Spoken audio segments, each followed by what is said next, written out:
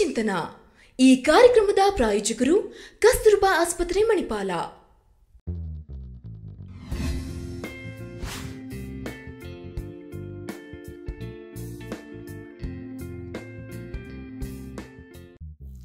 ನಮಸ್ಕಾರ ವೀಕ್ಷಕರೇ, ಕಸ್ತೂರ್ಬಾ ಆಸ್ಪತ್ರೆ ಮಣಿಪಾಲ್ ಅರ್ಪಿಸುವ ಆರೋಗ್ಯ ಚಿಂತನ ಕಾರ್ಯಕ್ರಮಕ್ಕೆ ತಮಗೆಲ್ಲರಿಗೂ ಕೂಡ ಪ್ರೀತಿಯ ಸ್ವಾಗತ. ಪ್ರತಿ ವಾರ ನಾವು ಆರೋಗ್ಯಕ್ಕೆ ಸಂಬಂಧಪಟ್ಟಂತೆ ಒಂದೊಂದು ವಿಚಾರಗಳ ಬಗ್ಗೆ ಮಾತನಾಡ್ತಾ ಇರ್ತೇವೆ. ಅದೇ ರೀತಿ ಇವತ್ತಿನ ಸಂಚಿಕೆಯಲ್ಲಿ ನಾವು H1N1 ವೈರಲ್ ನ್ಯೂಮೋನಿಯಾ ಇದ್ರ ಬಗ್ಗೆ ಸಂಪೂರ್ಣವಾದ ಮಾಹಿತಿಯನ್ನ ನೀಡ್ತಾ ಹೋಗ್ತೇವೆ.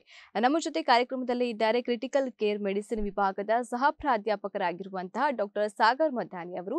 ಮೊದಲದಾಗಿ ಅವರನ್ನ ಕಾರ್ಯಕ್ರಮಕ್ಕೆ ಸ್ವಾಗತಿಸ್ತಾ ಇದ್ದೇನೆ. ಡಾಕ್ಟರ್, ಕಾರ್ಯಕ್ರಮಕ್ಕೆ ಸ್ವಾಗತ. ನಮಸ್ಕಾರ ಎಲ್ಲ ವೀಕ್ಷಕರಿಗೂ ನಮಸ್ಕಾರ. ಹಾಗೆ ವೀಕ್ಷಕರೇ, ನಿಮ್ಮಲ್ಲೂ ಕೂಡ ಅನೇಕ ಪ್ರಶ್ನೆಗಳಿರಬಹುದು H1N1 ವೈರಲ್ ಬಗ್ಗೆ. ನೀವು ಕೂಡ ನಮ್ಮ ಕಾರ್ಯಕ್ರಮಕ್ಕೆ ಕರೆ ಮಾಡಿ ನಿಮ್ಮಲ್ಲಿರುವ ಪ್ರಶ್ನೆನ ನಮ್ಮ ಡಾಕ್ಟರ್ ಬಳಿ ಕೇಳಬಹುದು. ಡಾಕ್ಟರ್, ನಾವು ಮುಖ್ಯವಾಗಿ ಇವತ್ತು H1N1 ವೈರಲ್ ಬಗ್ಗೆ ನಾವು ಮಾತನಾಡ್ತಾ ಹೋಗ್ತೇವೆ. ಸೊ ಡೆಂಗ್ಯೂ ಕೇಳಿದ್ದೇವೆ, ಮಲೇರಿಯಾ ಕೇಳಿದ್ದೇವೆ. ಸೊ ಇದಕ್ಕೆ ಏನು ಕಾರಣಗಳು, ಮತ್ತೆ ಇದನ್ನ ತಡೆಗಟ್ಟುವುದು ಹೇಗೆ, ಇದಕ್ಕಿರುವಂತಹ ಟ್ರೀಟ್ಮೆಂಟ್ ಏನು, ಇದೆಲ್ಲದ್ರ ಬಗ್ಗೆ ನಾವು ತಿಳಿದುಕೊಂಡಿದ್ವಿ. ಅದೇ ರೀತಿ ಇವತ್ತು ನಾವು H1N1 ವೈರಲ್ ಬಗ್ಗೆ ಮಾತನಾಡ್ತಾ ಹೋಗೋಣ. ಅದಕ್ಕಿಂತ ಮುಂಚೆ ನನ್ನ ಮೊದಲನೆಯ ಪ್ರಶ್ನೆ, ಈ H1N1 ವೈರಲ್ ರೋಗ ಅಂತ ಹೇಳಿದ್ರೆ ಏನು ಡಾಕ್ಟರ್? H1N1 ವೈರಲ್ ಅದು ರೋಗ ಅಂದ್ರೆ ಅದನ್ನು ಒಂಥರ ವೈರಲ್ ಇನ್ಫೆಕ್ಷನ್. ನಾವು ಕೇಳಿದ್ದೇವೆ ಸುಮಾರು ವೈರಲ್ ಇನ್ಫೆಕ್ಷನ್ ಆಗುತ್ತೆ, ಶೀತ ಕೆಮ್ಮು ನೆಗಡಿ ಹೇಗೆ ಆಗುತ್ತೆ. ಇದು ಕೂಡ ಒಂದು ವೈರಸ್, ಇದರಿಂದ ನಮಗೆ ವೈರಲ್ ಇನ್ಫೆಕ್ಷನ್ ಆಗುತ್ತೆ. ಸೊ ಇದರಿಂದ ನಾರ್ಮಲ್ ಶೀತ ಕೆಮ್ಮು ಜ್ವರನೂ ಆಗುತ್ತೆ, ಮತ್ತೆ ಸುಮಾರು ಜನರಲ್ಲಿ ಶೀತ ಕೆಮ್ಮಲ್ಲೇ ಅದು ನಿಲ್ಲುತ್ತೆ. ಬಟ್ ಸ್ವಲ್ಪ ಜನರಲ್ಲಿ ಅದು ಕೋವಿಡ್ ಹೇಗೆ ನಿಮೋನಿಯಾ ಆಯಿತು ಅದೇ ಪ್ರಕಾರ ಇದರಲ್ಲೂ ಕೂಡ ನಿಮೋನಿಯಾ ಆಗುವ ಸಾಧ್ಯತೆ ಇರ್ತದೆ. ಬಟ್ ಇದು ಕೋವಿಡ್ ತರ ಅಷ್ಟು ಸೀರಿಯಸ್ ಅಲ್ಲ. ಬಟ್ ಸಿನ್ಸ್ ನಮ್ಮ ಇಂಡಿಯಾ ಪಾಪ್ಯುಲೇಷನ್ ಜಾಸ್ತಿ ಇರೋದ್ರಿಂದ ಸ್ವಲ್ಪ ಪ್ರಮಾಣದಲ್ಲಾದ್ರೂ ತುಂಬಾ ಸಿಗ್ನಿಫಿಕೆಂಟ್ ಆಗಿ ಆಗ್ತದೆ. ಸೊ H1N1 ಅಂದ್ರೆ ಇದು ಕೂಡ ಒಂದು ವೈರಲ್ ಇನ್ಫೆಕ್ಷನ್. ನಾರ್ಮಲ್ ಶೀತ ಕೆಮ್ಮು ಜ್ವರ ಹೇಗೆ ಆಗ್ತದೆ ಆ ತರ ಇದು ಕೂಡ ಒಂದು ವೈರಲ್ ಇನ್ಫೆಕ್ಷನ್ ಆಗ್ತದೆ. ಮತ್ತೆ ತೀವ್ರ ಪ್ರಮಾಣದಲ್ಲಿ ಆದರೆ ಇದು ಸ್ವಲ್ಪ ನಿಮೋನಿಯಾ ಅಂತ ಕರಿತೇವೆ. ಇದಕ್ಕೆ H1N1 ನಿಮೋನಿಯಾ ಅಂತ ಹೇಳ್ತೇವೆ. ಓಕೆ, ಇದೊಂದು ವೈರಲ್ ಇನ್ಫೆಕ್ಷನ್ ಆಗಿರ್ತದೆ. ಸೊ ಅದಕ್ಕೆ ಇದಕ್ಕೆ ಇನ್ನೊಂದು ಹೆಸರು ಏನಾದ್ರೂ ಉಂಟಾ ಡಾಕ್ಟರ್? ಹೌದು, ಇದು ಸುಮಾರು 10 ವರ್ಷದಿಂದ ಶುರುವಾಗಿದೆ ಈ ಕಾಯಿಲೆ, 10-12 ವರ್ಷದಿಂದ. ಸೊ ಇದು ಬಂದಿದ್ದು 2009-10ರಲ್ಲಿ. ಅವಾಗ ಅದು ನಮ್ಮ ದೇಶದಲ್ಲಿ ಶುರು ಆಗ್ಲಿಲ್ಲ, ಶುರು ಆಗಿದ್ದು ಬೇರೆ ಹೊರ ದೇಶದಿಂದ. ಸೊ ಅವಾಗ ಅದು ಟ್ರಾನ್ಸ್ಮಿಟ್ ಆಗಿದ್ದು ಬೇರೆ ಅನಿಮಲ್ಸ್ ಮತ್ತೆ ಬರ್ಡ್ಸ್ ಇಂದ. ಸೊ ಇದಕ್ಕೆ ಸ್ವೈನ್ ಫ್ಲೂ ಅಂತಾನು ಹೇಳ್ತೇವೆ ನಮ್ಮ ಮೆಡಿಕಲ್ ಟರ್ಮಿನಾಲಜಿಯಲ್ಲಿ. ಸ್ಟಾರ್ಟ್ ಆಗಿದ್ದು ಹಾಗೆ, ಇದು ಸ್ವೈನ್ಸ್ ಅಂದ್ರೆ ಹಂದಿಯಿಂದ ಹ್ಯೂಮನ್ಸ್ ಗೆ ಬಂದಿದ್ದು. ಸೊ ಹಾಗಾಗಿ ಇದಕ್ಕೆ ಸ್ವೈನ್ ಫ್ಲೂ ಅಥವಾ ಹಂದಿ ಜ್ವರ ಅಂತಾನು ಕರೆಯಲಾಗುತ್ತದೆ. ಶುರು ಆದಾಗ ಇದು ತುಂಬಾ ಬಹಳ ಪ್ರಮಾಣದಲ್ಲಿ ಆಗಿತ್ತು. ಅವಾಗ ಶುರು ಆಗಿದ್ದು ಹೇಳಿದ್ನಲ್ಲ ಹಂದಿ ಜ್ವರ ಅಂತ ಶುರುವಾಗಿ ಈಗ ಅದು ನಾರ್ಮಲಿ ಹ್ಯೂಮನ್ಸ್ ಅಲ್ಲೂ ರೊಟೇಟ್ ಆಗ್ತಾ ಇದೆ. ನಾರ್ಮಲಿ ಅವಾಗ ಅದು ಪ್ಯಾಂಡಮಿಕ್ ತರ ಶುರು ಆಗಿತ್ತು, ಆದ್ರೂ ಈಗ ಕೂಡ ಸ್ವಲ್ಪ ಸ್ವಲ್ಪ ಪ್ರಮಾಣದಲ್ಲಿ ಇನ್ಫೆಕ್ಷನ್ ಉಳ್ಕೊಂಡಿದೆ. ಓಕೆ ಡಾಕ್ಟರ್, ಹಾಗೆ ಇದನ್ನ ಮೊದಲ ಬಾರಿಗೆ ಗುರುತಿಸುದು ಹೇಗೆ ಅಂತ ಹೇಳಿ, ಹೇಗೆ ಗೊತ್ತಾಯ್ತು ಈ H1N1 ವೈರಲ್? ಸರಿಯಾದ ಪ್ರಶ್ನೆ. ಇದು ನಾನು ಹೇಳ್ದಾಗೆ 2009-2010ರಲ್ಲಿ ಶುರು ಆಗಿದ್ದು. ನಮ್ಮ ದೇಶದಲ್ಲಿ ಶುರು ಆಗ್ಲಿಲ್ಲ. ಲೈಕ್ ಹೇಗೆ ಇದು ಕೋವಿಡ್ ಶುರು ಆಯ್ತು ಬೇರೆ ಅನಿಮಲ್ಸ್ ಇಂದ ಹ್ಯೂಮನ್ ಗೆ ಹೇಗೆ ಬಂತು, ಹಾಗೆ ಇದು ವೈರಸ್ ಮ್ಯೂಟೇಶನ್ ಅಂತ ಹೇಳ್ತೇವೆ. ಸೊ ವೈರಸ್ ಮ್ಯೂಟೇಶನ್ ಆಗ್ಬಿಟ್ಟು ನಾರ್ಮಲ್ ಶೀತ ಕೆಮ್ಮು ಇರೋ ವೈರಸ್ ಜೊತೆ ಇನ್ಫ್ಲುಯೆನ್ಸಾ ವೈರಸ್ ಅಂತ ನಾವು ಹೇಳ್ತೇವೆ.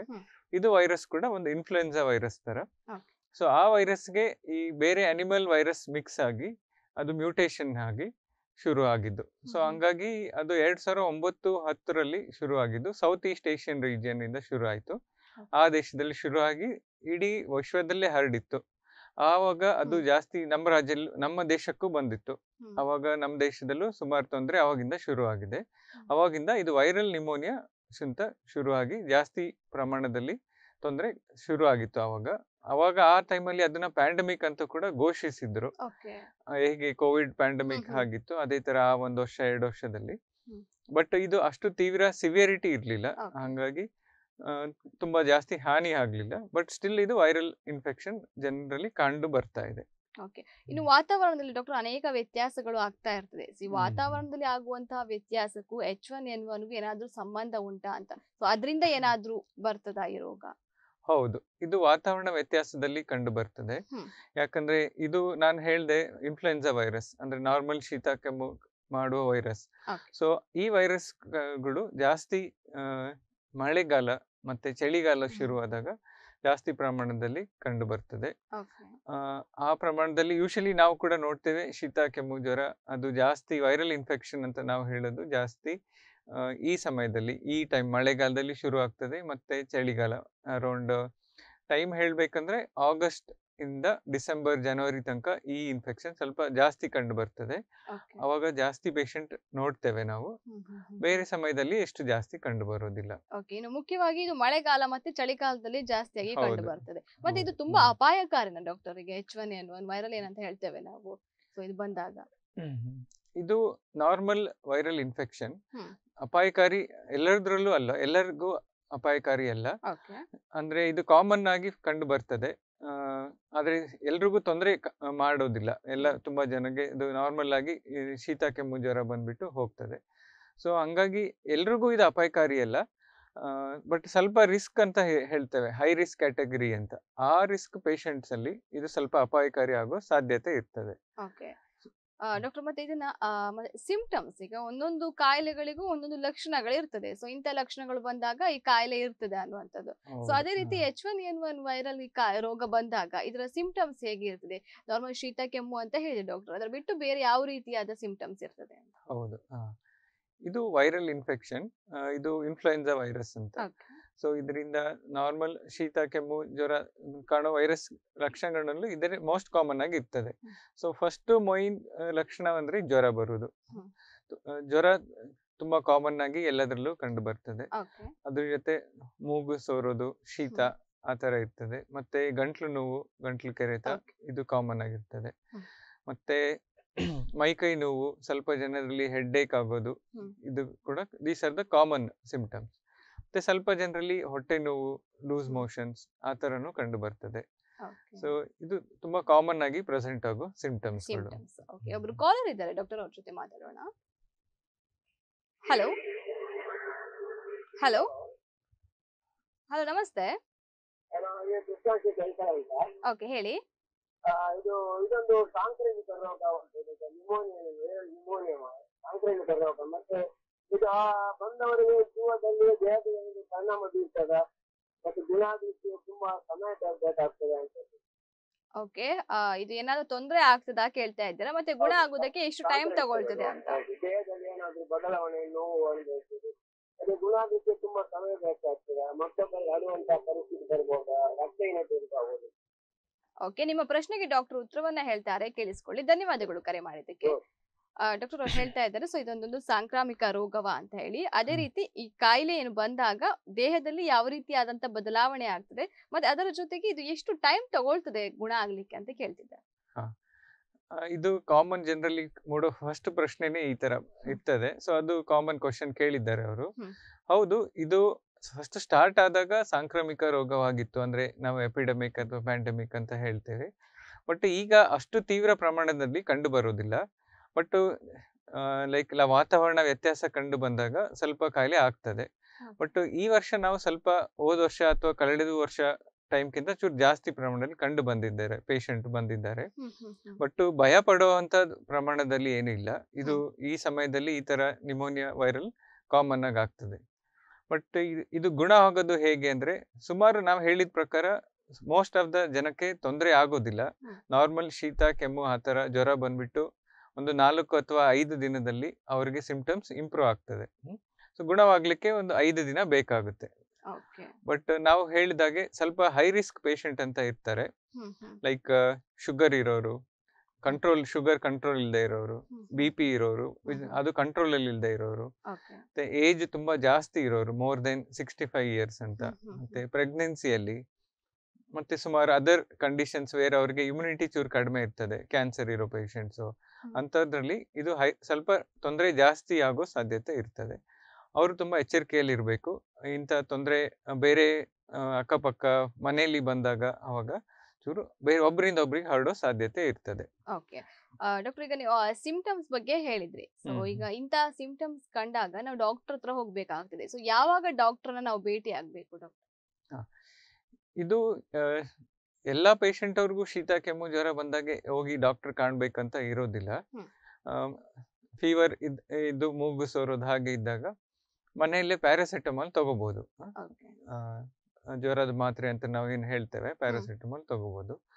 ಬಟ್ ಸ್ವಲ್ಪ ತೊಂದರೆ ಜಾಸ್ತಿ ಆಗ್ತಾ ಇದೆ, ಜ್ವರ ಕಂಟ್ರೋಲ್ ಅಲ್ಲಿ ಬರ್ತಾ ಇಲ್ಲ, ಮತ್ತೆ ಕೆಮ್ಮು ತುಂಬಾ ದಿನ 4-5 ದಿನ ಆದ್ರೂ ಕಡಿಮೆ ಆಗ್ತಾ ಇಲ್ಲ ಅಂತದ್ ಅವಾಗ ಡಾಕ್ಟರ್ ಕಾಣ್ಬೇಕಾಗ್ತದೆ.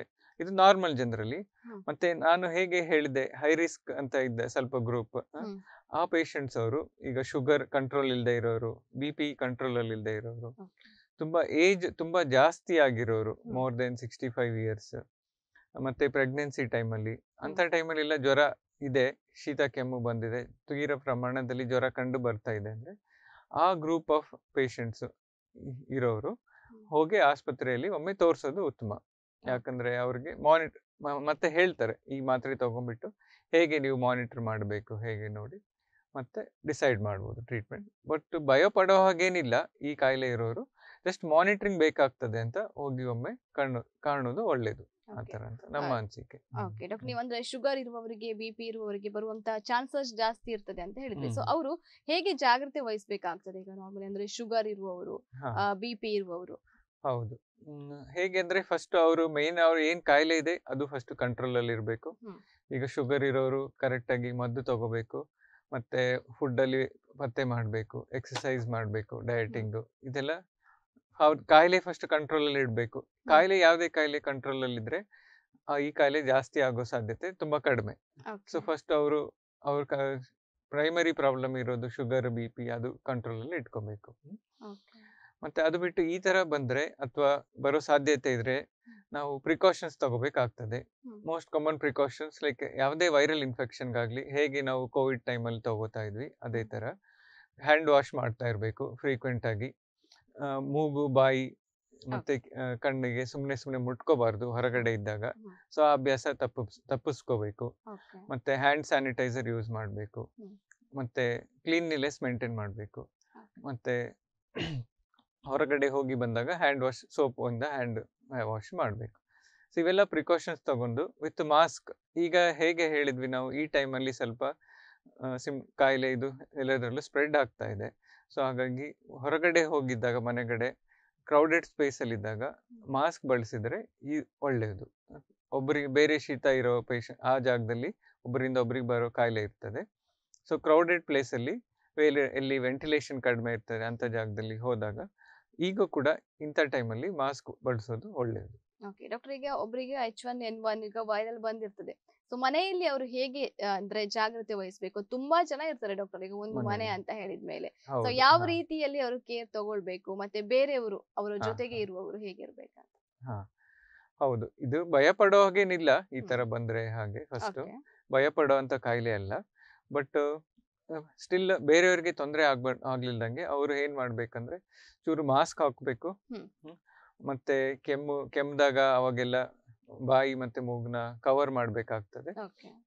ಮತ್ತೆ ಅವರು ಕೂಡ hand wash hand sanitiser use ಮಾಡಿದ್ರೆ ಒಬ್ಬರಿಂದ ಒಬ್ಬರಿಗೆ ಹರಡೋ ಸಾಧ್ಯತೆ ಕಡಿಮೆ ಇರ್ತದೆ. ಮತ್ತೆ ಸ್ವಲ್ಪ ಇನಿಷಿಯಲ್ ಫೇಸ್ ಅಲ್ಲಿ ಮಾತ್ರ ಇದು ಒಬ್ಬರಿಂದ ಒಬ್ರು ಹರಡಕ್ಕೆ ಸಾಧ್ಯತೆ ಜಾಸ್ತಿ ಇರ್ತದೆ. ಸೊ ಫಸ್ಟ್ 2-3 ಡೇಸ್ ಅಲ್ಲಿ ಪ್ರಿಕಾಷನ್ಸ್ ತಗೊಂಡ್ಬಿಟ್ಟು ಮಾಸ್ಕ್ ಹಾಕ್ಬಿಟ್ಟು ಸ್ವಲ್ಪ ಕಾಂಟ್ಯಾಕ್ಟ್ಸ್ ಅಂದ್ರೆ ಏಜ್ ಇರೋ ಪೇರೆಂಟ್ಸ್ ಮನೇಲಿದ್ರೆ, ತುಂಬಾ ಸಣ್ಣ ಏಜ್ ಇರೋ ಮಕ್ಳಿದ್ರೆ ಅವ್ರನ್ನ ತುಂಬಾ ಕ್ಲೋಸ್ ಕಾಂಟ್ಯಾಕ್ಟ್ ಆಗಿರೋದು ಸ್ವಲ್ಪ ಅವಾಯ್ಡ್ ಮಾಡಿದ್ರೆ ಅದು ಜಸ್ಟ್ ಫಾರ್ ಲೈಕ್ ನಾ ಹೇಗೆ ಹೇಳಿದೆ 2-3 ಡೇಸ್ ಸ್ಪ್ರೆಡ್ ಆಗೋ ಸಾಧ್ಯತೆ ಅದು 2-3 ಡೇಸ್ ಮಾತ್ರ ಇರ್ತದೆ. ಸೊ ಅವಾಗ ಇದು ಪ್ರಿಕಾಷನ್ಸ್ ತಗೊಂಡ್ರೆ ಸ್ವಲ್ಪ ಮನೆಯಲ್ಲಿ ಒಬ್ಬರಿಂದ ಒಬ್ಬರಿಗೆ ಸ್ಪ್ರೆಡ್ ಆಗೋದು ಕಡಿಮೆ ಆಗುತ್ತೆ. ಓಕೆ, ಈ ವೈರಲ್ ಬರದ ಇದ್ದ ಹಾಗೆ ಹೇಗೆ ತಡೆಗಟ್ಟಬಹುದು ಅಂತ ಹೇಳಿ ಡಾಕ್ಟರ್? ತಡೆಗಟ್ಟುವುದು ಹಾಗೆ same precautions ತಗೋಬೇಕಾಗ್ತದೆ. Like any virus pneumonia like ಹೇಗೆ ನಾವು ಪ್ರಿಕಾಷನ್ಸ್ ತಗೊಂಡಿದ್ವಿ, ಹೊರಗಡೆ ಹೋದಾಗ ಕ್ರೌಡೆಡ್ ಸ್ಪೇಸ್ ಅಲ್ಲಿ ಇದ್ದಾಗ ಮಾಸ್ಕ್ ಹಾಕೋದು, ಮತ್ತೆ ಪದೇ ಕಣ್ಣು ಬಾಯಿ ಮೂಗು ಮುಟ್ಟೋದು ಅವಾಯ್ಡ್ ಮಾಡ್ಬೇಕಾಗ್ತದೆ. ಮತ್ತೆ ಹ್ಯಾಂಡ್ ವಾಶು ಮಾಡೋದು ಹೊರಗಡೆ ಹೋಗಿ ಬಂದಾಗ, ಮತ್ತೆ ಹ್ಯಾಂಡ್ ಸ್ಯಾನಿಟೈಸೇಷನ್ ಯೂಸ್ ಮಾಡೋದು, ಮತ್ತೆ ಸರೌಂಡಿಂಗ್ಸ್ ಎಲ್ಲ ಕ್ಲೀನ್ ಇಟ್ಕೊಳೋದು, ಹಾಗೆಲ್ಲ ಮಾಡಿದ್ರೆ ಇನ್ಫೆಕ್ಷನ್ ಒಬ್ಬರಿಂದ ಒಬ್ಬರಿಗೆ ಸ್ಪ್ರೆಡ್ ಆಗೋದು ಚಾನ್ಸಸ್ ಕಡಿಮೆ ಇರ್ತದೆ. ಓಕೆ, ಟ್ರೀಟ್ಮೆಂಟ್ ಹೇಗಿರ್ತದೆ ಇದಕ್ಕೆ? ಟ್ರೀಟ್ಮೆಂಟ್ ಆಪ್ಷನ್ ಅಂದ್ರೆ ಇದು ವೈರಲ್ ಇನ್ಫೆಕ್ಷನ್ ಇರೋದ್ರಿಂದ most of the viral infection self resolving ಅಂತ ಹೇಳ್ತೇವೆ. ಏನಂದ್ರೆ ಅದಷ್ಟಕ್ಕೆ ಅದೇ ಕಡಿಮೆ ಆಗ್ತದೆ. ಬಾಡಿ ಸ್ವಲ್ಪ ರೆಸ್ಪಾನ್ಸ್ ನಾವು ಕಡಿಮೆ ಮಾಡಬೇಕು. ಮೇನ್ ಏನಂದ್ರೆ ಫೀವರ್ ಇರ್ತದೆ. ಸೊ ಫೀವರ್ಗೆ ಪ್ಯಾರಾಸಿಟಮಾಲ್ ಮಾತ್ರೆ ಕೊಡ್ತೇವೆ, ಮತ್ತೆ ಶೀತ ಕಡಿಮೆ ಆಗ್ಲಿಕ್ಕೆ ಮಾತ್ರೆ ಕೊಡ್ತೇವೆ. ತುಂಬಾ ಹೈ ರಿಸ್ಕ್ ಅಂತ ಇರ್ತದೆ ಅಂತ ಪೇಷಂಟ್ಸ್ ಅಲ್ಲಿ ಸ್ವಲ್ಪ ನಾವು ಆಂಟಿಬಯೋಟಿಕ್ಸ್ ಕೊಡ್ಬೇಕಾಗ್ತದೆ, ಆಂಟಿಬಯೋಟಿಕ್ಸ್ ಅಥವಾ ಆಂಟಿವೈರಲ್ ಅಂತ. ಸೊ ಇದು ಮೇನ್ ಟ್ರೀಟ್ಮೆಂಟ್ ಇರ್ತದೆ. ಬಟ್ ಮೇನ್ಲಿ ಟ್ರೀಟ್ಮೆಂಟ್ ಜ್ವರ ಕಡಿಮೆ ಮಾಡಿ, ಹೈಡ್ರೇಷನ್, ನೀರು, ಊಟ ಎಲ್ಲ ಚೆನ್ನಾಗಿ ಮಾಡಿ, ನೀರು ಎಲ್ಲ ಸರಿಯಾದ ಪ್ರಮಾಣದಲ್ಲಿ ತಗೊಂಡು ಮಾಡಿದ್ರೆ ಸುಮಾರು ಜನ, ಆಲ್ಮೋಸ್ಟ್ ಎಲ್ಲರದ್ರಲ್ಲೂ ಇದು ರಿಕವರ್ ಇಂಪ್ರೂವ್ ಆಗ್ತಾರೆ. ಓಕೆ, ಈಗ ಈ H1N1 ಅಂದ್ರೆ ಯಾರಿಗೆ ಬರ್ತದೆ ಅನ್ನುವಂಥದ್ದು ಗೊತ್ತಾಯ್ತು. ಅಂದ್ರೆ ಜಾಸ್ತಿಯಾಗಿ ಅಂತ ಹೇಳಿದ್ರೆ ರಿಸ್ಕ್ ಯಾರಿಗೆ ಇರ್ತದೆ ಅಂದ್ರೆ ಶುಗರ್, BP ಮತ್ತೆ ಏಜ್ ಆದವರಿಗೆ ಕೂಡ ಬರುವಂತ ಚಾನ್ಸಸ್ ಇದೆ ಅಂತ ಹೇಳಿದ್ರು ಡಾಕ್ಟರ್. ಅದೇ ರೀತಿ ಇದು ಮಕ್ಕಳಲ್ಲೂ ಕೂಡ ಕಂಡು ಬರುವಂತಹ ಸಾಧ್ಯತೆ ಇರ್ತದ ಅಂತ ಒಂದು ಕ್ವಶನ್ ಬರ್ತದೆ. ಹೌದು, ಇದು ಮಕ್ಕಳಲ್ಲೂ ಕಾಮನ್ ಆಗಿ ಕಂಡು ಬರ್ತದೆ. ಬಟ್ ಮಕ್ಕಳಲ್ಲಿ ಏಜ್ ದೊಡ್ಡವರಷ್ಟು ತೀವ್ರ ಪ್ರಮಾಣದಲ್ಲಿ ಕಂಡು ಬರೋದಿಲ್ಲ. ಸೊ ಮಕ್ಕಳಲ್ಲಿ ಕೂಡ ಕೆಮ್ಮು, ಶೀತ, ಜ್ವರ ಆ ಥರ ಆಗ್ಬಿಟ್ಟು ಅವ್ರದ್ರಲ್ಲೂ ಸ್ವಲ್ಪ ಪ್ರಾಬ್ಲಮ್ಸ್ ಬರ್ತದೆ. ಬಟ್ ನಾನು ಹೇಳ್ದಂಗೆ ಅವರು ಹೈ ರಿಸ್ಕ್ ಅಲ್ಲಿ ಬರೋದಿಲ್ಲ. ಅವ್ರದ್ರಲ್ಲಿ ದೊಡ್ಡವರು, ಅಡಲ್ಟ್ಸ್ ಪೇಷಂಟ್ ಅವ್ರಿಗೆ ಹೇಗೆ ಇದು ತೀವ್ರ ಪ್ರಮಾಣದಲ್ಲಿ ಕಂಡು ಬರ್ತದೆ ಅಷ್ಟು ಸೀರಿಯಸ್ ಆಗಿ ಅವರಲ್ಲಿ ಆಗೋದಿಲ್ಲ.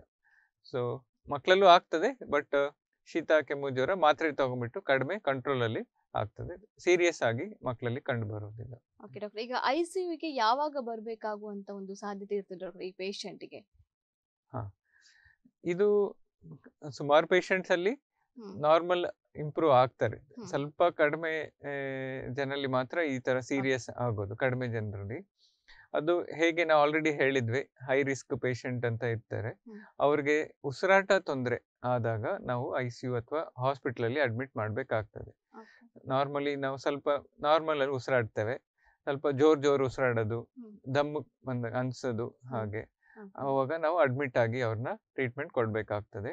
ಮೇಯ್ನು ಆಕ್ಸಿಜನ್ ಮತ್ತೆ ನಾವು ಚೆಕ್ ಮಾಡಿಬಿಟ್ಟು ಆಕ್ಸಿಜನ್ ಟ್ರೀಟ್ಮೆಂಟ್ ಕೊಡ್ಬೇಕಾಗ್ತದೆ. ಮತ್ತೆ ವಿತ್ ಟೈಮ್ ಇದು ಕಾಯಿಲೆ ಇಂಪ್ರೂವ್ ಆಗ್ತಾ ಹೋಗುತ್ತೆ. ಮತ್ತೆ ತೊಂದರೆ ಜಾಸ್ತಿ ಇದೆ, ಉಸಿರಾಟ ತೊಂದರೆ ತುಂಬಾ ಜಾಸ್ತಿ ಆಗಿದೆ ಅಂದ್ರೆ ನಾವು ಅದು ನಿಮೋನಿಯಾ ಅಂತ ಕರಿತೀವಿ. ಲಂಗ್ಸ್ ಅಲ್ಲಿ ವೈರಲ್ ಇನ್ಫೆಕ್ಷನ್ ಆಗಿರ್ತದೆ, ಅದಕ್ಕೆ ನಿಮೋನಿಯಾ ಅಂತ ಕರೆಯಲಾಗುತ್ತೆ. ಅವರಿಗೆ ನಾವು ಹಾಸ್ಪಿಟಲ್ ಅಲ್ಲಿ ಅಡ್ಮಿಟ್ ಮಾಡಿಬಿಟ್ಟು ನೋಡ್ತೇವೆ ಹೇಗೆ ಅವ್ರಿಗೆ ತೊಂದರೆ ಇದೆ ಅಂತ. ಫಸ್ಟ್ ವಾರ್ಡಲ್ಲೂ ಟ್ರೀಟ್ಮೆಂಟ್ ಕೊಡ್ಬೋದು. ತೊಂದರೆ ತುಂಬಾ ಜಾಸ್ತಿ ಪ್ರಮಾಣದಲ್ಲಿದೆ, ಆಕ್ಸಿಜನ್ ತುಂಬಾ ಜಾಸ್ತಿ ಬೇಕಾಗ್ತಾ ಇದೆ, ಅವರಿಗೆ ಮಾನಿಟರಿಂಗ್ ಬೇಕಾಗ್ತದೆ ಅಂತ ಸಮಯದಲ್ಲಿ ನಾವು ಹಾಸ್ಪಿಟಲ್ ಅಲ್ಲಿ ICU ಅಲ್ಲಿ ಅಥವಾ ಹೈ ಡಿಪೆಂಡೆನ್ಸಿ ಯೂನಿಟ್ ಅಂತ ಇರ್ತದೆ, ಅಲ್ಲಿ ಅಡ್ಮಿಟ್ ಮಾಡಿ ಅವ್ರದ್ದು ಬ್ರೀತಿಂಗು, ಆಕ್ಸಿಜನ್ ಬೇರೆ ಎಲ್ಲ ಮಾನಿಟರ್ ಮಾಡ್ಬೇಕಾಗ್ತದೆ. ಓಕೆ, ಇದು ಇಂಪ್ರೂವ್ಮೆಂಟ್ ಆಗೋ ಸಾಧ್ಯತೆ ಹೇಗಿರ್ತದೆ ಡಾಕ್ಟರ್? ಈಗ ICU ಅಲ್ಲಿ ಇದ್ದಾಗ ಟ್ರೀಟ್ಮೆಂಟ್ ಕೊಡ್ತೀರಾ ನೀವು? ಹೌದು, ಇದು ಮೋಸ್ಟ್ ಆಫ್ ದ ಪೇಷಂಟ್ ಅಲ್ಲಿ ಇಂಪ್ರೂವ್ಮೆಂಟ್ ಸಾಧ್ಯತೆ ಚೆನ್ನಾಗಿದೆ. ಕಂಪೇರ್ ಟು ನಾವು ಹೇಗೆ ಕೋವಿಡ್ ನೋಡಿದ್ದೀವಿ, ಕೋವಿಡ್ ನಿಮೋನಿಯಾಕ್ಕಿಂತ ಅಷ್ಟು ಸೀರಿಯಸ್ ಅಲ್ಲ. ನಮ್ಮ ಆಸ್ಪತ್ರೆ ಬರೋ ಸುಮಾರು ಪೇಷಂಟ್ಸ್ ನಾವು ಟ್ರೀಟ್ಮೆಂಟ್ ಕೊಡ್ತೇವೆ, ಸುಮಾರು ಜನ ಇಂಪ್ರೂವ್ ಆಗ್ತಾರೆ. So most of them ಆಕ್ಸಿಜನ್ಗೆ improve ಆಗ್ತಾರೆ. ಸ್ವಲ್ಪ ಜನಗೆ ಸ್ವಲ್ಪ ಆಕ್ಸಿಜನ್ ಜಾಸ್ತಿ ಪ್ರಮಾಣದಲ್ಲಿ ಬೇಕಾಗ್ತದೆ. ಅಂಥವ್ರದ್ರಲ್ಲಿ ಸ್ವಲ್ಪ ಆಸ್ಪತ್ರೆಯಲ್ಲಿ ಅಡ್ಮಿಷನ್ ಜಾಸ್ತಿ ಬೇಕಾಗ್ತದೆ. ಬಟ್ ಸುಮಾರು ಪೇಷಂಟ್ಗಳು ಇಂಪ್ರೂವ್ ಆಗ್ತಾರೆ. ಈ ವೈರಲ್ ನಿಮೋನಿಯಾ ಆಗಿ ಅದು ಸ್ವಲ್ಪ ಸೀರಿಯಸ್ ಆದ್ರೂ ಕೂಡ ಟ್ರೀಟ್ಮೆಂಟ್ಗೆ ಅವರು ಸ್ಪಂದಿಸ್ತಾರೆ. ತುಂಬಾ ಪೇಷಂಟ್ ಇಂಪ್ರೂವ್ ಆಗಿ ನಮ್ಮ ಆಸ್ಪತ್ರೆ ಅಥವಾ ನಮ್ಮ ICU ಅಲ್ಲಿ ನಾವು ನೋಡ್ತೇವೆ, ಇಂಪ್ರೂವ್ ಆಗಿ ಹಾಸ್ಪಿಟಲ್ ಶಿಫ್ಟ್ ಮಾಡ್ತೇವೆ. ಎಷ್ಟು ದಿನ ಅಡ್ಮಿಟ್ ಆಗ್ಬೇಕಾಗ್ತದೆ ಅವರು ಆ ಹಾಸ್ಪಿಟಲ್ ಅಲ್ಲಿ ಡಾಕ್ಟರ್? ಅದು ಕಾಯಿಲೆ ಎಷ್ಟು ಸೀರಿಯಸ್ ಇದೆ ಮತ್ತೆ ಎಷ್ಟು ಪ್ರಮಾಣದಲ್ಲಿ ನಿಮೋನಿಯಾ ಆಗಿದೆ ಅದ್ರ ಮೇಲೆ ಡಿಪೆಂಡ್ ಆಗ್ತದೆ. ಅಂದಾಜು ಆಕ್ಸಿಜನ್ ಬೇಕಾಗೋ ಪೇಷಂಟ್ ಅಲ್ಲಿ ಒಂದು 4 ದಿನ ಅಡ್ಮಿಟ್ ಆಗ್ಬೇಕಾಗ್ಬೋದು, 3 ರಿಂದ 4. ತುಂಬಾ ಜಾಸ್ತಿ ಪ್ರಮಾಣದಲ್ಲಿ ಆಕ್ಸಿಜನ್ ಬೇಕಾದಾಗ ಅವ್ರು ಹೇಗೆ ಸ್ಪಂದಿಸ್ತಾರೋ ಅದ್ರ ಮೇಲೆ ಡಿಪೆಂಡ್ ಆಗ್ತದೆ. 7 ರಿಂದ 10 ದಿನ ಅಡ್ಮಿಟ್ ಆಗೋ ಪರಿಸ್ಥಿತಿ ಬರ್ಬೋದು. ಡಾಕ್ಟರ್, ಅದೇ ರೀತಿ ಈ H1N1 ವೈರಲ್ ಗೆ ಒಬ್ಬರಿಗೆ ಬಂದಿರ್ತದೆ, ಸೊ ಮತ್ತೆ ಪುನಃ ಅವರಿಗೆ ಬರುವಂತಹ ಸಾಧ್ಯತೆ ಇರ್ತದ ಅಂತ? ಹೌದು, ಇದು ಏನಂದ್ರೆ ವೈರಲ್ ಇನ್ಫೆಕ್ಷನ್. ಒಮ್ಮೆ ವೈರಲ್ ಇನ್ಫೆಕ್ಷನ್ ಅದೇ ತರ ಮತ್ತೆ ವೈರಸ್ ಅಲ್ಲಿ ಬಾಡಿಯಲ್ಲಿ ಇಮ್ಯುನಿಟಿ ಡೆವಲಪ್ ಆಗ್ತದೆ. ಬಟ್ ಈ ವೈರಸ್ ಏನು ಸ್ಪೆಷಾಲಿಟಿ ಅಂದ್ರೆ ಇದು ಮ್ಯೂಟೇಶನ್ ಅಂತ ಆಗ್ತಾ ಇರ್ತದೆ. ಪ್ರತಿ ವರ್ಷ ಚೂರು ಚೇಂಜಸ್ ಆಗ್ತದೆ ವೈರಲ್ ಇದರಲ್ಲಿ. ಸೊ ಹಂಗಾಗಿ ಅದು ಮತ್ತೆ ಅದೇ ತರ ಬರೋ ಸಾಧ್ಯತೆ ಇರ್ತದೆ. ಮೈಲ್ಡ್ ಆಗಿ ಆಗ್ಬೋದು. ಅದು ಮ್ಯೂಟೇಶನ್ ಅಂತ ಏನ್ ಹೇಳ್ತೇವೆ, ಅದು ತುಂಬಾ ಜಾಸ್ತಿ ಆದ್ರೆ ಸ್ವಲ್ಪ ಜಾಸ್ತಿ ತೀವ್ರ ಪ್ರಮಾಣದಲ್ಲಿ ಆಗ್ಬೋದು. ಸೊ ಒಮ್ಮೆ ಆದವ್ರಿಗೆ ಮತ್ತೆ ಆಗೋ ಸಾಧ್ಯತೆ ಇರ್ತದೆ, ಯಾಕಂದ್ರೆ ಅದು ವೈರಸ್ ಸ್ವಲ್ಪ ಚೇಂಜ್ ಆಗ್ತಾ ಇರ್ತದೆ. ಓಕೆ, ಅದನ್ನ ತಡೆಗಟ್ಟುವುದು ಹೇಗೆ ಡಾಕ್ಟರ್ ಈಗ? ಸೊ ಇಂಥ ವೈರಲ್ ಇನ್ಫೆಕ್ಷನ್ಸ್ ಅಲ್ಲಿ ಹೀಗೆ ಪದೇ ಪದೇ ಇನ್ಫೆಕ್ಷನ್ ಆಗೋ ಇದರಲ್ಲಿ ನಾವು ವ್ಯಾಕ್ಸಿನ್ ಅಂತ ಕಂಡುಹಿಡಿದಿದ್ದೇವೆ. ಸೊ ಇಂಥ ಪೇಷಂಟ್ಸ್ ಅಥವಾ ಇಂಥ ಕಾಯಿಲೆಗಳಲ್ಲಿ ವ್ಯಾಕ್ಸಿನ್ ಅನ್ನ ತಗೋಬೇಕಾಗ್ತದೆ. ಲೈಕ್ ಹೇಗೆ ನಾವು ಕೋವಿಡ್ ವ್ಯಾಕ್ಸಿನ್ ತಗೊಂಡ್ವಿ, ಅದೇ ತರ ಇದರಲ್ಲೂ ಇದಕ್ಕೂ ವ್ಯಾಕ್ಸಿನ್ ಲಸಿಕೆ ಸಿಗ್ತದೆ. ಇದಕ್ಕೆ ನಾವು ಇನ್ಫ್ಲುಯೆನ್ಸಾ ವ್ಯಾಕ್ಸಿನ್ ಅಂತ ಹೇಳ್ತೇವೆ. ಸೊ ವರ್ಷ ಏನಾಗ್ತದೆ, ವೈರಸ್ ಮ್ಯೂಟೇಶನ್ ಆದ್ರೆ ಅದು ಮ್ಯೂಟೇಟೆಡ್ ವೈರಸ್ ವ್ಯಾಕ್ಸಿನ್ ಸಿಗ್ತದೆ. ಸೊ ಇದು ರೆಕಮೆಂಡೇಶನ್ ಏನಿದೆ ಅಂದ್ರೆ ಈ ವೈರಲ್ ಇನ್ಫೆಕ್ಷನ್ ತಡೆಗಟ್ಟಲಿಕ್ಕೆ ವ್ಯಾಕ್ಸಿನ್ ತಗೋಬೇಕಾಗ್ತದೆ. ಎಸ್ಪೆಷಲಿ ಹೈ ರಿಸ್ಕ್ ಅಂತ ಹೇಳ್ತೀವಲ್ಲ, ಆ ಗ್ರೂಪ್ ಅವ್ರು ಮಾತ್ರ ತಗೊಂಡ್ರೆ ಒಳ್ಳೆಯದು. ವರ್ಷ ಇಯರ್ಲಿ ಒನ್ಸ್ ಬಿಫೋರ್ ಸ್ಟಾರ್ಟ್ ಆಗೋ ಮುಂಚೆ, ಅಂದ್ರೆ ಈ ಕಾಯಿಲೆ ನಾನು ಹೇಗೆ ಹೇಳಿದೆ ಮಳೆಗಾಲ ಅಥವಾ ಚಳಿಗಾಲದಲ್ಲಿ ಸ್ಟಾರ್ಟ್ ಆಗೋದು. ಸೊ ಸ್ಟಾರ್ಟ್ ಆಗೋ 1 ತಿಂಗಳು ಮುಂಚೆ ಏಪ್ರಿಲ್ ಮೇಯಲ್ಲಿ ವ್ಯಾಕ್ಸಿನೇಷನ್ ತಗೊಳೋದು ಉತ್ತಮ. ಸೊ ಎಸ್ಪೆಷಲಿ ಇದು ರಿಸ್ಕ್ ಗ್ರೂಪ್ ಅಲ್ಲಿ ತಗೋಬೇಕು. ಮತ್ತೆ ಮಕ್ಕಳಲ್ಲೂ ಇನ್ಫ್ಲುಯೆನ್ಸಾ ವ್ಯಾಕ್ಸಿನ್ ವರ್ಷ ಕೊಡಲಾಗುತ್ತದೆ. ಯೂಶಲಿ ಸಮ್ಮರ್ ವೆಕೇಶನ್ಸ್ ಅಲ್ಲಿ ನಮ್ಮ ಆಸ್ಪತ್ರೆಯಲ್ಲಿ ಅಥವಾ ಬೇರೆ ಆಸ್ಪತ್ರೆಯಲ್ಲಿ ಪೀಡಿಯಾಟ್ರಿಷಿಯನ್ಸ್ ಅವರು ಇದು ವ್ಯಾಕ್ಸಿನ್ ಕೊಡೋಕೆ ರೆಕಮೆಂಡ್ ಮಾಡ್ತಾರೆ. ಅದಕ್ಕೆ ಇನ್ಫ್ಲುಯೆನ್ಸಾ ವ್ಯಾಕ್ಸಿನ್ ಅಂತ ಹೇಳ್ತಾರೆ. ಪ್ರತಿ ವರ್ಷ ಅದು ವೈರಸ್ ಏನ್ ನಾನು ಚೇಂಜ್ ಆಗುತ್ತೆ ಅಂತ ಹೇಳ್ತೇನಲ್ಲ, ಆ ಚೇಂಜ್ ಆಗಿರೋ ವೈರಸ್ ನ ಅವರು ಕನ್ಸಿಡರ್ ಮಾಡಿ ಹೊಸ ವ್ಯಾಕ್ಸಿನ್ ವರ್ಷ ರಿಲೀಸ್ ಮಾಡಲಾಗುತ್ತದೆ. ಸೊ ಇನ್ಫ್ಲುಯೆನ್ಸಾ ವ್ಯಾಕ್ಸಿನ್ ತಗೊಳೋದು ನಾವು ಹೈ ರಿಸ್ಕ್ ಗ್ರೂಪ್ ಅಲ್ಲಿ ಮತ್ತೆ ಮಕ್ಕಳಲ್ಲಿ ರೆಕಮೆಂಡ್ ಮಾಡಲಾಗುತ್ತದೆ. ಹಾಗಾದ್ರೆ ಯಾರು ಕೂಡ ತಗೊಳ್ಬಹುದು ಡಾಕ್ಟರ್? ಈಗ ಒಂದು ಪ್ರಶ್ನೆ ಕೇಳ್ತಾರೆ, ಸೊ ಮಕ್ಕಳು ಮತ್ತೆ ಹೈ ರಿಸ್ಕ್ ಫ್ಯಾಕ್ಟರ್ ಇವರು ಮಾತ್ರ ತಗೊಳ್ಬೇಕಾ, ಎಲ್ಲರೂ ತಗೊಳ್ಬಹುದಾ? ಎಲ್ಲರೂ ಕೂಡ ತಗೋಬಹುದು, ಹಾಗೇನಿಲ್ಲ. ತಗೊಳ್ಲಿಕ್ಕೆ ಇಲ್ಲ ಅಂತ ಏನು ಕಾಂಟ್ರಾ ಇಂಡಿಕೇಶನ್ಸ್ ಅಂತ ಏನಿಲ್ಲ. ನಾವು ಹೈ ರಿಸ್ಕ್ ಗ್ರೂಪ್ ಅವ್ರಿಗೆ ರೆಕಮೆಂಡ್ ಮಾಡ್ತೇವೆ, ಬಟ್ ನಾರ್ಮಲ್ ಜನ ಕೂಡ ತಗೋಬಹುದು. ಈಗ ಎಕ್ಸಾಂಪಲ್ ನಾವು ಹೆಲ್ತ್ ಕೇರ್ ವರ್ಕರ್ಸ್, ನಮ್ಗೆ ಬಂದ್ರೆ ಎಲ್ರಿಗೂ ಬರೋ ಸಾಧ್ಯತೆ ಇರ್ತದೆ, ಅಥವಾ ನಮ್ಗೆ ಬೇರೆ ಪೇಷಂಟ್ಸ್ ಇಂದ ಬರ್ಲಿಕ್ಕೆ ಸಾಧ್ಯತೆ ಇರ್ತದೆ. ಸೊ ನಾವು ಮಾಸ್ಕ್ ಎಲ್ಲ ಹಾಕ್ತೇವೆ, ಆದ್ರೂ ಕೂಡ ನಾವು ಪ್ರಿಕಾಷನ್ಸ್ ಅಂತ ವರ್ಷ ನಮ್ಗಲ್ಲೂ ಇದು ವ್ಯಾಕ್ಸಿನ್ ನೀಡಲಾಗುತ್ತದೆ, ಅಥವಾ ನಾವು ಕೂಡ ತಗೋತೇವೆ. ಸೊ ಆಲ್ ಹಾಸ್ಪಿಟಲ್ ವರ್ಕ್ ಮಾಡೋ ಸ್ಟಾಫ್ಗಳು, ಡಾಕ್ಟರ್ಸ್, ನರ್ಸಸ್ ಮತ್ತೆ ಬೇರೆ ಹೆಲ್ತ್ ಕೇರ್ ವರ್ಕರ್ಸ್ ಈ ವ್ಯಾಕ್ಸಿನ್ ಅನ್ನು ವರ್ಷ ತಗೊಳೋದಕ್ಕೆ ರೆಕಮೆಂಡ್ ಮಾಡಲಾಗ್ತದೆ. ನಮ್ಮ ಆಸ್ಪತ್ರೆಯಲ್ಲಿ ಕೊಡ್ತಾರೆ. ಅದೇ ರೀತಿ ಈ ಪೇಷಂಟ್ ಯಾವ ರೀತಿಯಾದಂತಹ ಆಹಾರವನ್ನ ಸೇವಿಸಬೇಕಾಗ್ತದೆ? ರಿಸ್ಟ್ರಿಕ್ಷನ್ಸ್ ಏನಾದ್ರೂ ಉಂಟಾ? ಫೀವರ್, ಜ್ವರ ಬಂದಾಗ ಆಹಾರ ತುಂಬಾ ರೆಸ್ಟ್ರಿಕ್ಷನ್ ಏನು ಇರೋದಿಲ್ಲ. ನಾರ್ಮಲ್ ಆಹಾರ ತಗೋಬೇಕು, ಯಾಕಂದ್ರೆ ಆಹಾರ ಮತ್ತೆ ಹೈಡ್ರೇಷನ್ ಇಂಥ ಸಮಯದಲ್ಲಿ ತುಂಬಾ important. So restriction as such ಏನು ಇರೋದಿಲ್ಲ, ತುಂಬಾ restrictions, but easily digestible foods like rice, chapati, ಹಾಗೆ ಆಯಿಲಿ ಫುಡ್ಸ್, ನಾನ್ ವೆಜ್ ಸ್ವಲ್ಪ ಇಂಥ ಟೈಮಲ್ಲಿ ಅವಾಯ್ಡ್ ಮಾಡೋದು ಬೆಟರ್. ಬಟ್ ಏನು ಊಟ ನಿಲ್ಲಿಸ್ಲಿಕ್ಕೆ ಅಂತ ಏನಿರೋದಿಲ್ಲ, ನಾರ್ಮಲ್ ಆಹಾರ, ಈಸಿಲಿ ಡೈಜೆಸ್ಟೇಬಲ್ ಫುಡ್ ತಗೋಬೇಕು. ಮತ್ತೆ ನಾವೇನ್ ಹೇಳ್ತೇವೆ, ಈ ಊರಿಗೆ ಜ್ವರ ಬರುತ್ತೆ, ಚಳಿ ಬರುತ್ತೆ, ಮತ್ತೆ ಲೂಸ್ ಮೋಷನ್ ಆಗೋ ಸಾಧ್ಯತೆ ಇರ್ತದೆ. ಸೊ ಅವಾಗ ಡಿಹೈಡ್ರೇಷನ್ ಆಗೋ ಸಾಧ್ಯತೆ ಜಾಸ್ತಿ ಇರುತ್ತೆ. ಸೊ ಅಂತ ಸಮಯದಲ್ಲಿ ನೀರು ಸ್ವಲ್ಪ ಜಾಸ್ತಿ ಸೇವಿಸ್ಬೇಕು. ಅವರು ನಾವು ಹೈಡ್ರೇಷನ್ಗೆ ಬೇರೆ ಏನಾದ್ರು ನೀರು ಸ್ವರೂಪದ ಬೇರೆ ಏನಾದ್ರು ORS ಅಥವಾ ಬೇರೆ ಎಳ್ನೀರು, ಬಟ್ ಎಳ್ನೀರು ಜ್ವರ ಬಂದಾಗ ತಗೊಳೋದಿಲ್ಲ ಜನ, ಹಾಗೆ ಇಲ್ಲ. ನೀರು ಮತ್ತೆ ORS, ಹೈಡ್ರೇಷನ್ ಬೇಸಿಕ್ಲಿ ತುಂಬಾ ಚೆನ್ನಾಗಿ ಮಾಡ್ಕೊಂಡ್ಬಿಟ್ಟು ಇಂಪ್ರೂವ್ಮೆಂಟ್ ಸಾಧ್ಯತೆ ಬೇಗ ಆಗ್ತದೆ. ಆಹಾರ ಕೂಡ ಒಳ್ಳೆ ಆಹಾರ, ನ್ಯೂಟ್ರಿಷಿಯಸ್, ಲೆಸ್ ಆಯಿಲಿ ಫುಡ್ ಎಲ್ಲ ತಗೊಂಡ್ರೆ ರಿಕವರಿ ಚಾನ್ಸಸ್ ಬೇಗ ಆಗ್ತದೆ. ಇನ್ನು ವೆಂಟಿಲೇಟರ್ ಬಗ್ಗೆ ನಾವು ಸ್ವಲ್ಪ ಮಾತಾಡೋಣ. ಈ ವೆಂಟಿಲೇಟರ್ ಅಂತ ಹೇಳಿದ್ರೆ ಏನು ಡಾಕ್ಟರ್? ಇದು ವೆಂಟಿಲೇಟರ್ ಬಗ್ಗೆ ಸ್ವಲ್ಪ ಜನಕ್ಕೆ ಮಾಹಿತಿ ಕೊಡುವ ಇವತ್ತು. ಸ್ವಲ್ಪ ವೆಂಟಿಲೇಟರ್ ಅಂದ್ರೆ ಅದೊಂದು ಮೆಷಿನ್, ಅದರಿಂದ ಅದು ಸುಮಾರು ಟ್ರೀಟ್ಮೆಂಟ್ ಕೊಡ್ಬೋದು. ಅದರಿಂದ ಬೇಸಿಕ್ಲಿ ಆಕ್ಸಿಜನ್ ಕೊಡ್ಲಿಕ್ಕೆ ಮತ್ತೆ ಹೈ ಪ್ರೆಷರ್ ಅಲ್ಲಿ ಸ್ವಲ್ಪ ಗ್ಯಾಸ್ ಕೊಡ್ಲಿಕ್ಕೆ ಅದು ಯೂಸ್ ಮಾಡಲಾಗುತ್ತೆ. ಅದು ಮೇನ್ ಯೂಸ್ ಮಾಡೋದು ಈಗ ನಿಮೋನಿಯಾ, ನಾನು ಏನ್ ಹೇಳ್ದೆ, ಇದು ಶೀತ ಕೆಮ್ಮು ಗಂಟ್ಲಲ್ಲಿ ಇರ್ತದೆ, ಅದು ವೈರಸ್ ಸ್ಪ್ರೆಡ್ ಆಗಿ ಲಂಗ್ಸ್ ಅಲ್ಲಿ ಹೋಗೋ ಸಾಧ್ಯತೆ ಇರ್ತದೆ. ಸೊ ಲಂಗ್ಸ್ ಅಲ್ಲಿ ಹೋದಾಗ ಅದು ತೀವ್ರ ಪ್ರಮಾಣದಲ್ಲಿ ಇನ್ಫೆಕ್ಷನ್ ಅಥವಾ ಇನ್ಫ್ಲಮೇಷನ್ ಮಾಡಲಾಗುತ್ತೆ. ಅವಾಗ ಏನಾಗುತ್ತೆ, ಉಸಿರಾಟ ತೊಂದರೆ ಶುರು ಆಗುತ್ತೆ.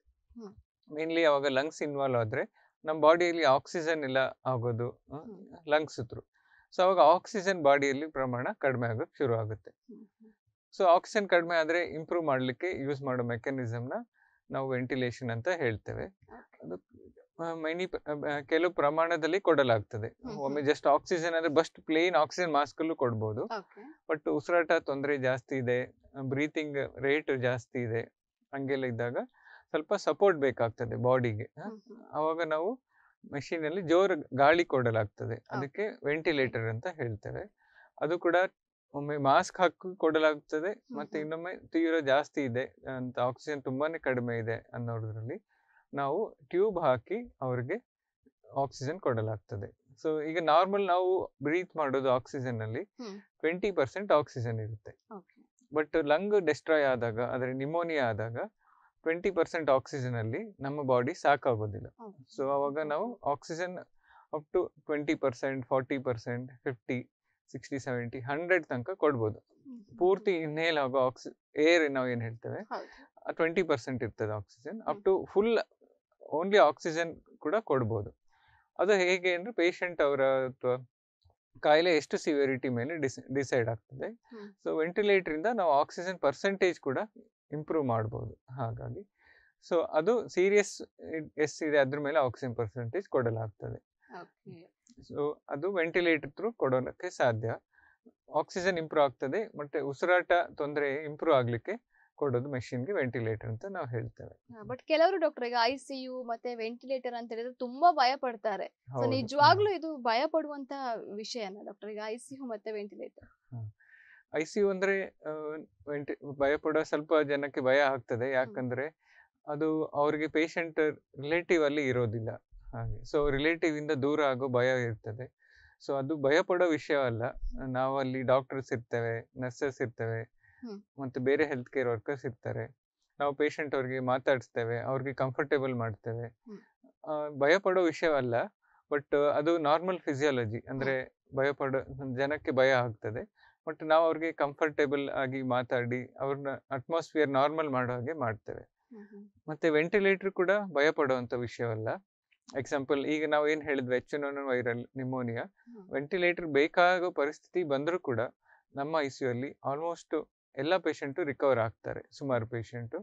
ಬಟ್ ಬೇರೆ ತೊಂದರೆ ಆದರೆ ಹಾರ್ಟ್ ವೀಕ್ ಇರೋರು, ಮತ್ತೆ ಬೇರೆ ಹೈ ರಿಸ್ಕ್ ಕಿಡ್ನಿ ತೊಂದರೆ ಇರೋರು, ಅಂಥವ್ರಲ್ಲಿ ರಿಸ್ಕ್ ಸ್ವಲ್ಪ ಜಾಸ್ತಿ ಇರ್ತದೆ. ಬಟ್ ಭಯ ಪಡೋ ಹಾಗೆ ಇಂಪ್ರೂವ್ನೇ ಆಗೋದಿಲ್ಲ ಅಂತ ಏನು ವೆಂಟಿಲೇಟರ್ ಬಗ್ಗೆ ಜನಕ್ಕೆ ಮಿಸ್ಕಾನ್ಸೆಪ್ಷನ್ ಇದೆ. ಪೇಷಂಟ್ ಈಗ ವೆಂಟಿಲೇಟರ್ ಅಲ್ಲಿ ಹೋದ್ರು ಅಂದ್ರೆ ಇಂಪ್ರೂವ್ ಆಗೋದಿಲ್ಲ, ಲಾಸ್ಟ್ ಸ್ಟೇಜ್ ಅಂತ ಒಂದು ಇಲ್ಲ. ಅದು ಹಾಗೆ ವೈರಲ್ ಇನ್ಫೆಕ್ಷನ್ ಅಥವಾ ನಿಮೋನಿಯಾಗೆ ಹಾಗೆ ಹೇಳಕ್ ಆಗೋದಿಲ್ಲ. ಅದು ವೆಂಟಿಲೇಟರ್ ಸಪೋರ್ಟ್ ಕೊಟ್ಟು ಅವ್ರಿಗೆ ಲಂಗ್ಸ್ ಇಂಪ್ರೂವ್ ಆಗ್ಲಿಕ್ಕೆ ಕೊಡೋದು. ಮತ್ತೆ ನಾನೇನ್ ಹೇಳ್ದೆ, viral pneumonia H1N1 ನಿಮೋನಿಯಾದಲ್ಲಿ even ventilator ಹೋದ್ರು ಕೂಡ more than 50% or up to 60% patient ಅವರು ಇಂಪ್ರೂವ್ ಆಗ್ತಾರೆ. ಸೊ ಭಯ ಪಡೋದಲ್ಲ, ವೆಂಟಿಲೇಟರ್ ಗುಣ ಮಾಡ್ಲಿಕ್ಕೆ ಇರೋದು. ಮತ್ತೆ ವೆಂಟಿಲೇಟರ್ ಕಾಯಿಲೆ ಸ್ವರೂಪ ಮೇಲೂ ಡಿಪೆಂಡ್ ಆಗ್ತದೆ. ಸೊ ಈಗ ಲಾಸ್ಟ್ ಸ್ಟೇಜ್ ಕ್ಯಾನ್ಸರ್ ಇರೋಬಹುದು, ಅಂತ ಕೇಸಸ್ ಅಲ್ಲಿ ಹಾಕಿದಾಗ ಅವಾಗ ಅದ್ರ ಬೆನಿಫಿಟ್ ಇರೋದಿಲ್ಲ. ಸೊ ಅಂತ ಪೇಷಂಟ್ಸ್ ಅಲ್ಲಿ ನಾವು ಒಪ್ಕೋತೇವೆ ವೆಂಟಿಲೇಟರ್ ರಿಕವರ್ ಆಗೋ ಚಾನ್ಸಸ್ ಕಡಿಮೆ. ಬಟ್ ಲಂಗ್ಸ್ ಪ್ರಾಬ್ಲಮ್ ಇರೋರು, ನಿಮೋನಿಯಾ ಇರೋರಿಗೆ ಅದು ನಮಗೆ ಟೈಮ್ ಕೊಡೋಕ್ಕೆ ಹೆಲ್ಪ್ ಆಗ್ತದೆ. ನಾವು ಏನು ಆಂಟಿಬಯೋಟಿಕ್ಸ್ ಏನು ವೈರಲ್ ಟ್ರೀಟ್ಮೆಂಟ್ ಕೊಡ್ತೇವೆ, ಅದು ಆಕ್ಟ್ ಆಗ್ಲಿಕ್ಕೆ ಟೈಮ್ ಬೇಕಾಗ್ತದೆ. ಸೊ ಆ ಟೈಮ್ನ ನಾವು ವೆಂಟಿಲೇಟರ್ ಹಾಕಿದಾಗ ಸಿಗ್ತದೆ ಪೇಷಂಟ್ಸ್ ಅವ್ರಿಗೆ. ಅವಾಗ ಇಂಪ್ರೂವ್ ಆದಾಗೆಲ್ಲ ನಾವು ವೆಂಟಿಲೇಟರ್ ಸಪೋರ್ಟ್ ಏನು ಹೇಳ್ದೆ ನಾನು 80%, 100% ಹಾಕಿರ್ತೇವೆ. ನಿಧಾನ ಕಡಿಮೆ ಮಾಡ್ತಾ ಬರ್ತೇವೆ. ಹೇಗೆ ಅವ್ರಿಗೆ ಆಕ್ಸಿಜನ್ ಸಪೋರ್ಟ್ ಕಡಿಮೆ ಆದ್ಮೇಲೆ ನಾವು ವೆಂಟಿಲೇಟರ್ ರಿಮೂವ್ ಮಾಡೋದು ಪ್ರಯತ್ನ ಪಡ್ತೇವೆ. ಸುಮಾರು ಜನ ಇಂಪ್ರೂವ್ ಆಗ್ತಾರೆ. ಎಷ್ಟು ದಿನ ವೆಂಟಿಲೇಟರ್ ಇರ್ಬೇಕಾಗ್ತದೆ ಡಾಕ್ಟರ್? ಈಗ ನಾವು ಏನು ಇನ್ವೇಸಿವ್ ವೆಂಟಿಲೇಷನ್ ಅಂತ ಏನು ಹೇಳ್ತೇವೆ, ಬಾಯಲ್ಲಿ ಟ್ಯೂಬ್ ಹಾಕಿ ಅವ್ರಿಗೆ ವೆಂಟಿಲೇಟರ್ ಮಾಡೋದು, ಅದು ಅಂತ ಟೈಮಲ್ಲಿ ಸ್ವಲ್ಪ ಆಕ್ಸಿಜನ್ ರಿಕ್ವೈರ್ಮೆಂಟ್ ಅವ್ರಿಗೆ ಬಹಳ ಬೇಕಾಗ್ತದೆ, ಅದು ಹಾಕೋದು. ಸೊ ಅದು 1-2 ದಿನದಲ್ಲಿ ಸರಿ ಆಗೋದಿಲ್ಲ, ಅದು ಟೈಮ್ ಬೇಕಾಗ್ತದೆ ರಿಕವರ್ ಆಗ್ಲಿಕ್ಕೆ. ಮಿನಿಮಮ್ ನಾವು ವೆಂಟಿಲೇಟರ್ ಇರೋ ನಿಮೋನಿಯಾ ಪೇಷಂಟ್ಸ್ ಅವ್ರಿಗೆ 7ರಿಂದ 8 ದಿನ ಮಿನಿಮಮ್ ಬೇಕಾಗ್ತದೆ. ಬೇಸ್ಡ್ ಆನ್ ಅವ್ರ ಬಾಡಿ ರೆಸ್ಪಾನ್ಸ್ ಮೇಲೆ ನಾವು ಡಿಸೈಡ್ ಮಾಡ್ತೇವೆ ಫರ್ದರ್ ಹೇಗೆ ಇಂಪ್ರೂವ್ ವೆಂಟಿಲೇಟರ್ ಸಪೋರ್ಟ್ ಕಡಿಮೆ ಮಾಡಬೇಕು. ಅದರಿಂದ ನಿಮ್ಮ ICU ನಲ್ಲಿ ಯಾವ ರೀತಿಯಾದಂತಹ ಕಾಯಿಲೆ ಇರುವವರಿಗೆ ಟ್ರೀಟ್ಮೆಂಟ್ ಅನ್ನು ಕೊಡ್ತೀರಾ ಡಾಕ್ಟರ್? ನಾವು ಕೃತಕ ತಜ್ಞರು. ಸೊ ಪೇಷಂಟ್ ಯಾರು ಸ್ವಲ್ಪ ಕ್ರಿಟಿಕಲ್ ಆಗಿರ್ತಾರೆ, ಯಾರಿಗೆ ವಾರ್ಡಲ್ಲಿ ಟ್ರೀಟ್ಮೆಂಟ್ ಕೊಡೋಕ್ಕೆ ಕಷ್ಟವಾಗ್ತದೆ, ಅಲ್ಲಿ ಮಾನಿಟರಿಂಗ್ ಇರೋದಿಲ್ಲ, ಅಂತ ಪೇಷಂಟ್ಸ್ ಅಲ್ಲಿ ICU ಬೇಕಾಗ್ತದೆ. ಹಾಗೆ ನಾವು ಡಿಸ್ಕಸ್ ಮಾಡಿದ್ವಿ, ಈಗ ventilator most commonly ಬೇಕಾಗೋದು pneumonia ಇರೋದ್ರಲ್ಲಿ, virus infection ಅಥವಾ ಬ್ಯಾಕ್ಟೀರಿಯಲ್ ಇನ್ಫೆಕ್ಷನ್ ಆಗಿ ಹೇಗೆ ಲಂಗ್ಸ್ ತೊಂದರೆ ಆದರೆ ಅಂಥ ಪೇಷಂಟ್ಸ್ ನಾವು ಟ್ರೀಟ್ ಮಾಡ್ತೇವೆ, ನಿಮೋನಿಯಾ ಪೇಷಂಟ್ಸು. ಮತ್ತು ಸ್ವಲ್ಪ ಜನ ಅಸ್ತಮಾ ತೊಂದರೆ ಇರೋರು, ಅಂಥವರಲ್ಲೂ ಬ್ರೀತಿಂಗ್ ಪ್ರಾಬ್ಲಮ್ ಬರೋ ಸಾಧ್ಯತೆ ಇರ್ತದೆ, ವೀಸಿಂಗ್ ಎಲ್ಲ ಜಾಸ್ತಿ ಆಗುತ್ತೆ. ಅವ್ರಿಗೆ ನಾವು ನಾನ್ ಇನ್ವೇಸಿವ್ ವೆಂಟಿಲೇಟರ್ ಅಂತ ಬರ್ತದೆ, ಅದು ಕಂಫರ್ಟೇಬಲ್ ಇರ್ತದೆ, ಅದರಲ್ಲಿ ನಾವು ಟ್ಯೂಬ್ ಬಾಯಲ್ಲಿ ಹಾಕೋದಿಲ್ಲ, ಮಾಸ್ಕ್ ಹಾಕಿಬಿಟ್ಟು ವೆಂಟಿಲೇಷನ್ ಕೊಡೋದು. ಅಂಥ ಪೇಷಂಟ್ಸು ಸುಮಾರು ಜನ ವಿತೌಟ್ ವೆಂಟಿಲೇಟರ್ ಹೋಗದೆ, ಫುಲ್ ಸಪೋರ್ಟಲ್ಲಿ ಹೋಗದೆ ಇಂಪ್ರೂವ್ ಆಗಿ ಮಾಡ್ತೇವೆ ICU ಅಲ್ಲಿ. ಮತ್ತು ಬೇರೆ ಕಾಯಿಲೆ ಇರೋರು, ಆಕ್ಸಿಡೆಂಟ್ ಆಗಿರೋ ಪೇಷಂಟ್ಸ್ ಆಗಲಿ, ಕಿಡ್ನಿ ತೊಂದರೆ, ಲಿವರ್ ತೊಂದರೆ ಇರೋ ಪೇಷಂಟ್ಸ್ ICU ಅಲ್ಲಿ ಇರ್ತಾರೆ. ಅವ್ರಿಗೂ ಕೂಡ ಟ್ರೀಟ್ಮೆಂಟ್ ಕೊಟ್ಟು ಇಂಪ್ರೂವ್ ಮಾಡೋ ಸಾಧ್ಯತೆ ಮಾಡಲಾಗ್ತದೆ ICU ಅಲ್ಲಿ. ಸೊ ಈ ಪೇಷಂಟ್ಸ್ ನಮ್ಮ ICU ಅಲ್ಲಿ ಕಾಮನ್, ಈ ರೀಜಿಯನಲ್ಲಿ. ನಮ್ದು ICU ಸ್ವಲ್ಪ ಅಡ್ವಾನ್ಸ್ಡ್ ಇದೆ, ಎಲ್ಲ ಥರ ಟ್ರೀಟ್ಮೆಂಟ್ ಅವೈಲೇಬಲ್ ಇದೆ ನಮ್ಮ ICU ಅಲ್ಲಿ. ವೆಂಟಿಲೇಟರ್ ಇರ್ಬೋದು, ಡಯಾಲಿಸಿಸ್ ಇರ್ಬೋದು, ಮತ್ತು ಹಾರ್ಟಿನ ಡಾಕ್ಟರ್ ಫೆಸಿಲಿಟಿ ಇರ್ಬೋದು, ಬೇರೆ ಎಲ್ಲ ಫೆಸಿಲಿಟಿ ನಮ್ಮ ಆಸ್ಪತ್ರೆಯಲ್ಲಿ ಅವೈಲೇಬಲ್ ಇದೆ. ನಮ್ಮ ಈ ರೀಜನಲ್ಲಿ ಎಲ್ಲ ಫೆಸಿಲಿಟಿ ಇರೋ ICU ನಮ್ದು ಟಾಪ್ ICU ಅಂತ ನಾವು ಹೇಳ್ತೇವೆ. ಓಕೆ ಡಾಕ್ಟರ್, ಅದೇ ರೀತಿ ನಿಮ್ಮ ಡಿಪಾರ್ಟ್ಮೆಂಟ್ ಬಗ್ಗೆ ಒಂದು ಸ್ವಲ್ಪ ಜಾಸ್ತಿಯಾಗಿ ಹೇಳೋದಾದ್ರೆ ಏನ್ ಹೇಳಲಿಕ್ಕೆ ಇಷ್ಟಪಡ್ತೀರಿ? ನಮ್ಮ ಡಿಪಾರ್ಟ್ಮೆಂಟ್ ಅಲ್ಲಿ ನಾವು ಕೃತಕ ತಜ್ಞ ಡಿಪಾರ್ಟ್ಮೆಂಟ್ ಇದು, ಸ್ಪೆಷಾಲಿಟಿ ಡಾಕ್ಟರ್ ಅವರು. ನಾವೆಲ್ಲ ಕೃತಕ ಇರೋ ಪೇಷಂಟ್ಸ್ಗೆ ಟ್ರೀಟ್ ಮಾಡೋ ಸ್ಪೆಷಲ್ ಟ್ರೈನಿಂಗ್ ತಗೊಂಡಿರ್ತೀವಿ. ಸೊ ಟ್ರೀಟ್ಮೆಂಟ್ ಇಂಥ ಹಾಸ್ಪಿಟಲ್ ತಗೊಂಡ್ರೆ ರಿಕವರಿ ಚಾನ್ಸಸ್ ಜಾಸ್ತಿ, ಯಾಕೆ ಸ್ಪೆಷಲಿಸ್ಟ್ ಡಾಕ್ಟರ್ ಇರೋದ್ರಿಂದ. ಮತ್ತೆ ನಾವು ಪೇಷಂಟ್ಸ್ ಕೂಡ ಅದೇ ಥರ ಪೇಷಂಟ್ ರಿಲೇಟಿವ್ಸ್ ಅವ್ರನ್ನು ಕೂಡ ಅಪ್ ಟು ಡೇಟ್ ಇಟ್ಟಿರ್ತೇವೆ. ಅವ್ರಿಗೆ ಪೇಷಂಟ್ಸ್ ಕಂಡೀಷನ್ ಎಕ್ಸ್ಪ್ಲೈನ್ ಮಾಡ್ತೇವೆ, ಅವ್ರಿಗೆ ಇರೋ ಟೆನ್ಷನ್ ಗಾಬರಿ ಕೂಡ ಹೇಗೆ ಅವ್ರಿಗೆ ಟ್ರೀಟ್ಮೆಂಟ್ ಕೊಡ್ತೇವೆ ಅಂತ ಅದು ಹೇಳಿದರೆ ಅದು ಕೂಡ ಅವ್ರಿಗೆ ತುಂಬ ಅವ್ರಿಗೆ ಕಾನ್ಫಿಡೆನ್ಸ್ ಸಿಗ್ತದೆ. ಸೊ ಹಾಗಾಗಿ ಈ ಥರ ಟ್ರೀಟ್ಮೆಂಟ್ ಕೊಡಲಾಗ್ತದೆ. ನಾವು ಜಸ್ಟ್ ಬರೀ ಪೇಷಂಟ್ಸ್ ಅಷ್ಟೇ ಅಲ್ವಾ, ಪೇಷಂಟ್ ಅಟೆಂಡರ್ಸ್ ರಿಲೇಟಿವ್ಸ್ ಕೂಡ ಅವ್ರನ್ನ ನಾವು ಅಪ್ ಟು ಡೇಟ್ ಮಾಡ್ತೇವೆ. ಅವ್ರಿಗೆ ಕಾಯಿಲೆ ಬಗ್ಗೆ ಡೀಟೇಲ್ ಆಗಿ ಎಕ್ಸ್ಪ್ಲೈನ್ ಮಾಡ್ತೇವೆ, ಯಾಕಂದ್ರೆ ಅವ್ರಿಗೆ ಅರ್ಥ ಆದರೆ ಅವ್ರಿಗೂ ಸಮಾಧಾನ ಇರ್ತದೆ ಯಾವ ರೀತಿ ಕಾಯಿಲೆ ಇದೆ, ತೊಂದರೆ ಇದೆ ಅಂತ. ಸೊ ಇದೆಲ್ಲ ಟ್ರೀಟ್ಮೆಂಟ್ ಕೊಡಲಾಗ್ತದೆ. ನಮ್ದು ICU 24 hours ರನ್ ಆಗ್ತದೆ, ಬೆಳಿಗ್ಗೆ 20 ಇಂದ ಹಿಡಿದು ಸಂಜೆ ಕೂಡ ಡಾಕ್ಟರ್ಸ್ 24 hours ನಾವಲ್ಲಿ ಇರ್ತೇವೆ. ಮತ್ತೆ every time specialist doctor, senior doctors ಇದ್ದೇ ಇರ್ತಾರೆ ನಮ್ಮ ICU ಅಲ್ಲಿ.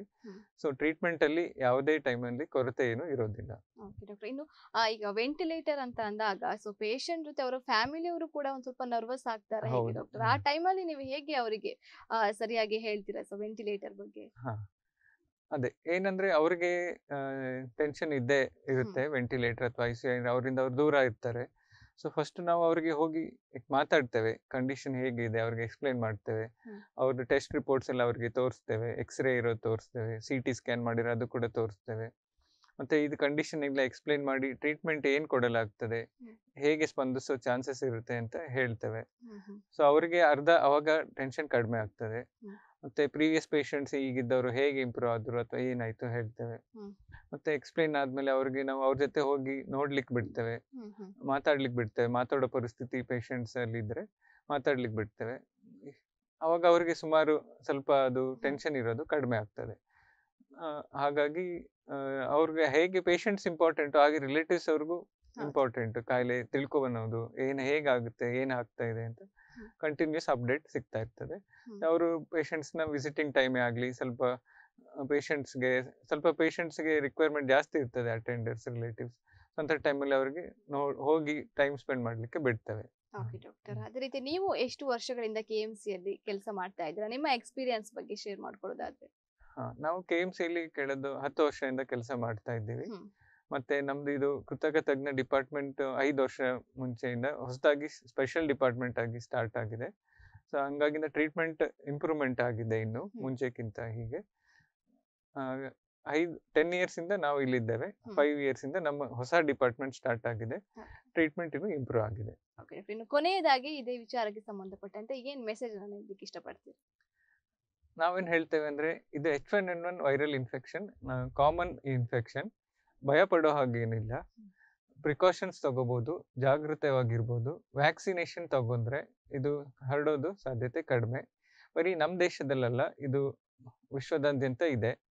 ಪ್ರಿಕಾಷನ್ಸ್ ತಗೊಳ್ಳಿ, ಮಾಸ್ಕ್ ಹಾಕೊಳ್ಳಿ, ಮತ್ತೆ ವ್ಯಾಕ್ಸಿನೇಷನ್ ತಗೊಳ್ಳಿ. ಮೋಸ್ಟ್ ಆಫ್ ದ ಟೈಮ್ ಎಲ್ಲರೂ ಇಂಪ್ರೂವ್ ಆಗ್ತಾರೆ. ಹೈ ರಿಸ್ಕ್ ಅಂತ ನಾವು ಏನು ಡಿಸ್ಕಸ್ ಮಾಡಿದ್ವಿ ಆ ಗ್ರೂಪ್ ಅವರು ಜಾಗೃತವಾಗಿರ್ಬೇಕು, ಮತ್ತೆ ವ್ಯಾಕ್ಸಿನೇಷನ್ ಮತ್ತೆ ಮಾಸ್ಕ್ ಮತ್ತೆ ಹ್ಯಾಂಡ್ ಹೈಜೀನ್ ಮೇಂಟೈನ್ ಮಾಡಬೇಕು. ಓಕೆ ಡಾಕ್ಟರ್, ಹಾಗೆ ಕಾರ್ಯಕ್ರಮದಲ್ಲಿ ಅನೇಕ ವಿಚಾರಗಳ ಬಗ್ಗೆ ನೀವು ಮಾಹಿತಿಯನ್ನ ನೀಡಿದ್ರಿ. ನಿಮಗೂ ಕೂಡ thank you so much. Thank you, ನಮಸ್ಕಾರ. ವೀಕ್ಷಕರೇ, ನೋಡಿದ್ರಲ್ಲ ಇವತ್ತಿನ ಸಂಚಿಕೆಯಲ್ಲಿ ನಾವು H1N1 ವೈರಲ್ ನಿಮೋನಿಯಾ ಬಗ್ಗೆ ಮಾತಾಡಿದ್ವಿ. H1N1 ಅಂತ ಹೇಳಿದ್ರೆ ಏನಂತ ಗೊತ್ತಾಯ್ತು, ಸೊ ಅದಕ್ಕಿರುವಂತಹ ಇನ್ನೊಂದು ಹೆಸರೇನು, ಮತ್ತೆ ಅದನ್ನ ಹೇಗೆ ಮೊದಲ ಬಾರಿ ಎಲ್ಲಿ ಹೇಗೆ ಗುರುತಿಸಿದ್ದು, ಸೊ ಇದಕ್ಕಿರುವಂತಹ ಟ್ರೀಟ್ಮೆಂಟ್ ಮತ್ತೆ ಹೇಗೆ ತಡೆಗಟ್ಟಬಹುದು, ಇದೆಲ್ಲದರ ಕುರಿತು ಇವತ್ತಿನ ಕಾರ್ಯಕ್ರಮದಲ್ಲಿ ನಾವು ನಿಮಗೆ ಮಾಹಿತಿಯನ್ನ ನೀಡಿದ್ವಿ. ಮುಂದಿನ ಸಂಚಿಕೆಯಲ್ಲಿ ಇನ್ನೊಂದು ವಿಷಯದೊಂದಿಗೆ ನಾನು ನಿಮ್ಮನ್ನ ಭೇಟಿ ಆಗ್ತೀನಿ. ಅಲ್ಲಿಯವರೆಗೂ ನಿರಂತರ ಸುದ್ದಿ ಹಾಗೂ ಮನೋರಂಜನೆಗಾಗಿ ತಾವೆಲ್ಲರೂ ನೋಡ್ತಾ ಇರಿ ದೈಜಿವರ್ಲ್ಡ್ 24/7.